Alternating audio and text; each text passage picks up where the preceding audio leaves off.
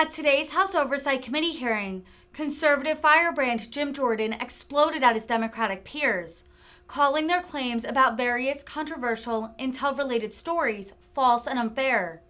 Jordan turned his ire toward the ongoing Hunter Biden investigation and the response to the laptop story by Democrats and intelligence operatives during the run-up to the 2020 election, citing claims that the laptop was Russian disinformation, which would later be proven false.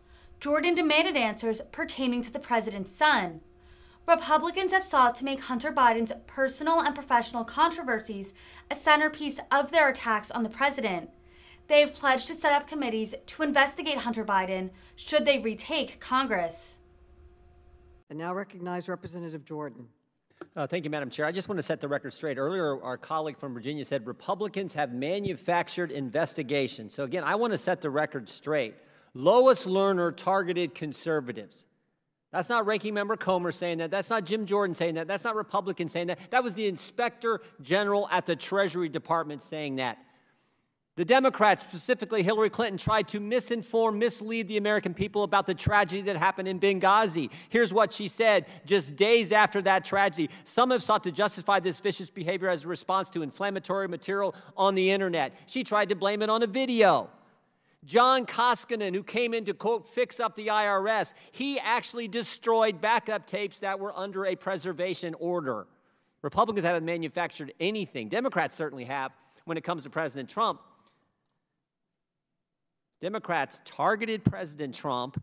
They lied to the FISA court. They altered evidence in front of the FISA court. Again, not Ranking Member Comer doing that, saying that. This was the Inspector General at the Justice Department, Mr. Horowitz. They did all that. We know they did it all to do what? To spy on President Trump's campaign.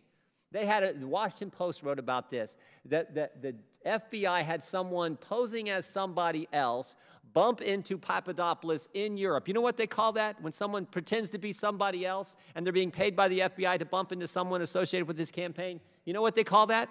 Spying. That's what they did.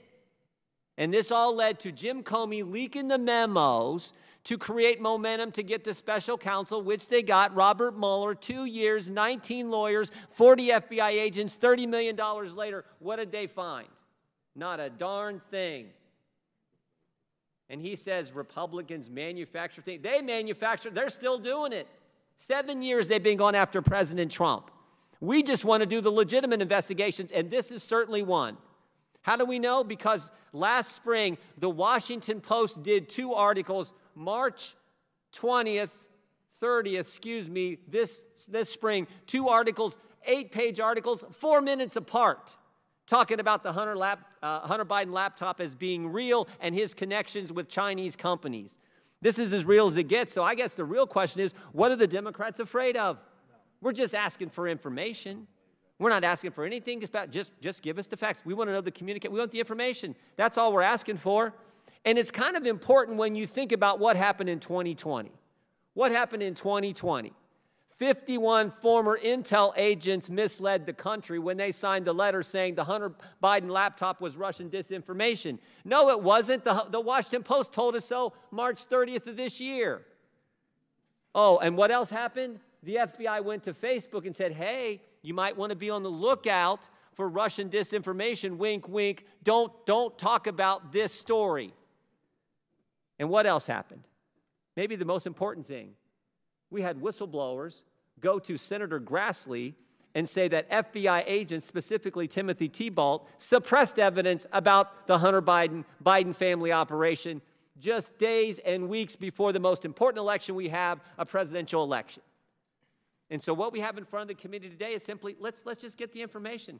After the American people were lied to prior to the 2020 election about this story, why not let them have the truth now? It's 2 years too late to have an impact on the most important election we have in our nation.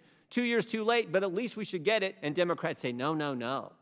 Let's just say that Republicans do things that are manufactured investigations when in fact they're not, because the Inspector General at Treasury, the Inspector General at Justice have all said they were legitimate investigations where they did wrong things. We're simply asking for information. And you guys know we can't do it. We can't do it. We're not going to do it.